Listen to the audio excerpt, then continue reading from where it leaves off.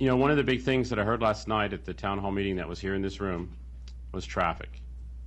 I live approximately 2 to 2.5 miles from the proposed stadium. I am very, very familiar because I drive through that area every time I have to drive to the airport. And I know that over the next 3 years, prior to this proposal, there is $580 million in transit improvements happening in that area.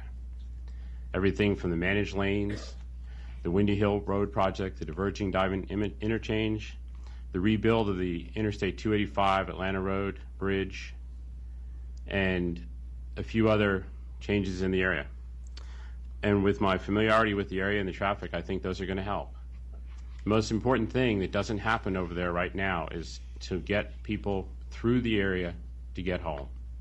And it's my belief that these projects that are in the works, in addition, the widening of 41, the new bridge going at 41, all of these are designed to get traffic through the area so that people can get home.